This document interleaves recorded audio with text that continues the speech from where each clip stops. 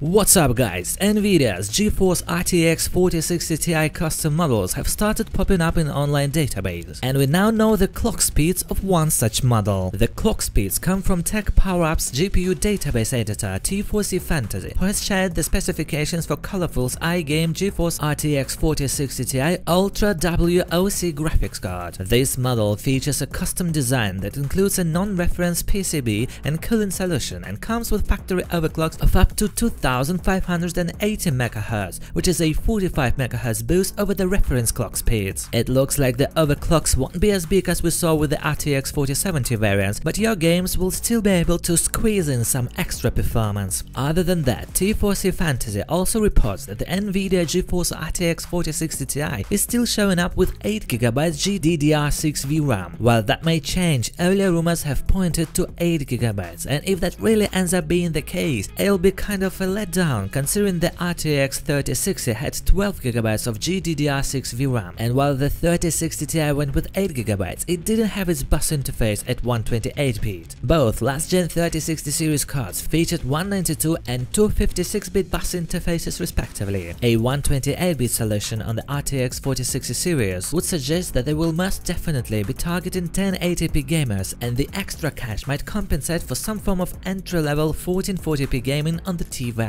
The GeForce RTX 4060 Ti is expected to utilize the AD106-350A1 GPU core, a cut-down version of the full AD106 graphics chip, and based on rumors, it should pack 34 SMs or 4352 CUDA cores, and 8GB GDDR6 memory running at 18 gigabits per second across a 128-bit bus interface, providing the card with 288 gigabits per second of bandwidth. There's also 32 megabytes of L2 cache on board the GPU, which is an 8x increase over the GeForce RTX 3060 Ti. Using the rumored reference boost frequency as a reference, the NVIDIA GeForce RTX 4060 Ti should offer around 22 teraflops of compute performance, with AIB models boosting it close to 24 teraflops. Based on the numbers on your screens, it looks like the NVIDIA GeForce RTX 4060 Ti graphics card is going to end up similar to the GeForce RTX 3070 Ti in performance. The 3070 Ti launched at $600, so the 4060 Ti would have to be positioned close to $400 to make it a worthy successor to the 3060 Ti, which also had the same MSRP. Guys, what do you think about these graphic cards? Let me know in the comment section below. Also, share this video with your friends. Thank you for watching, see you in the next one. Good luck to all.